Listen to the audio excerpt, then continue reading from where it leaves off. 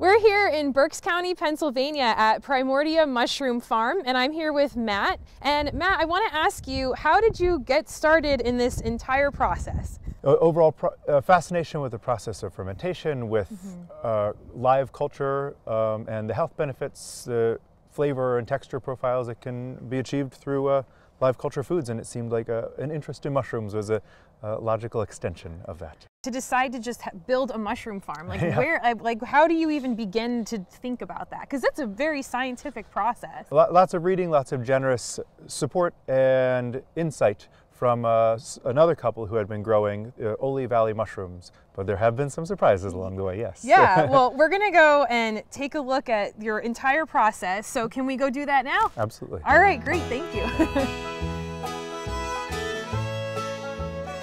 We're here in the first building to get started on the mushroom making process. So there are these great big bags of all kinds of materials behind us, Matt. Can you talk about how we get started and what these are? Sure. So in general, most of the varieties that we grow would be growing in nature on dead or dying hardwood trees. So for instance, this is a bag of freshly milled hardwood sawdust that we mix to just the right in just the right way for the varieties we're growing. And this is a big column bag of moistened and mixed straw for other varieties. We put them in these bags and we go from there. So instead of having a tree, you've kind of created your own like tree environment within these bags. We kind of think of it as that we're creating our own logs. Yeah, I love that. Yeah. And then you take them from here and you put them in this big tank behind us? That's right. So I take these, either the sawdust or the straw, we load them into here. This is a repurposed milk cooler from a dairy farm, but we pulled it out and we have these steam lines coming in from a steam boiler, and we steam sterilize all the material in here first, and then we take it from here and cool it, take it into our clean room in which we inoculate. And what does inoculate mean for the general public? Sure. So after this is sterilized, theoretically inside these bags is a totally sterile environment. Then we introduce the desired mycelium, or kind of mushroom roots, of the varieties that we want. Okay, Matt, we are in your second building, and there are 10-foot tall shelves full of these bags, and it's humid in here. Can you tell us what happens in this room? Sure. So we call this our spawn room. That right after being in the clean room where they're inoculated, then they have to be in here so that the mycelium, or the roots that we want, as it were, can grow through entirely. And they start out looking like just bags of sawdust, and as it grows through, these are all colonized well now with the varieties we grow. And we have a whole range of varieties in here, and we're just always keeping track of who's ready to start producing fruit bodies and who needs a little more time to mature.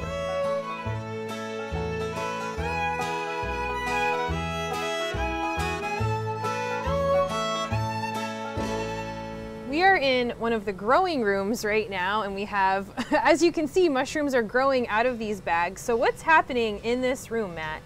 So now in this room, all the bags you see are done in the spawn room. The mycelium, or the kind of mushroom roots as it were, have grown entirely through, claimed all the nutrients they can claim, and now we get them ready for fruiting. And they grow and they produce fruit bodies, and we just let them grow through until they're ready to harvest. Like this will be harvested in about an hour.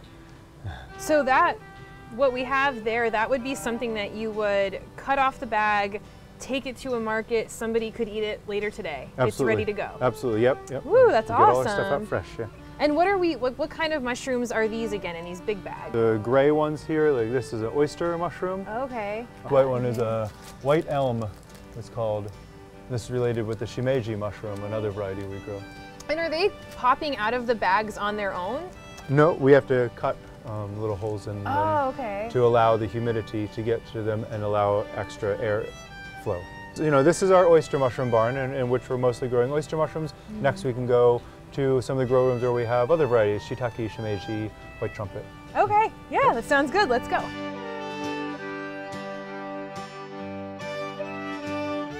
Matt, we're in another grow room here, and there's lots of mushrooms going on behind me. So what kind of varieties do we have here? What we're looking at right here, this is our shiitake, and they've been growing, and they're looking good. So these can be harvested now. These would be harvested today. Wow. wow, and that's huge. Slightly incurved, yeah, nice texture. Shiitake, fresh shiitake should always have a little bit of these hairs almost on them. Oh. And so these can be harvested. Then also, as well as the shiitake, we have these shimeji here. They're related to the white elm that are also growing in the oyster barn.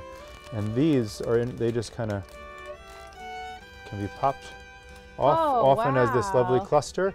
And I like to saute these exactly as they are, full stems and all. Wow, it looks almost like Alice in Wonderland or something. I mean, and you really get a sense seeing these next to each other that they are different textures. I'm sure the flavors are very, very different.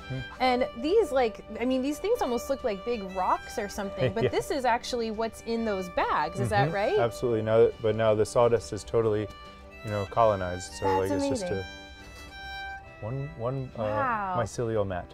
So that's, you know, and each of the varieties has their own means by which they're grown. These look totally different. Means by which they're harvested, phase of maturity at which they're harvested. So we're just always watching and paying attention. That is so cool. So these are ready to go. You can just take them to your kitchen right now and make a delicious meal with them. Absolutely. That sounds good to me.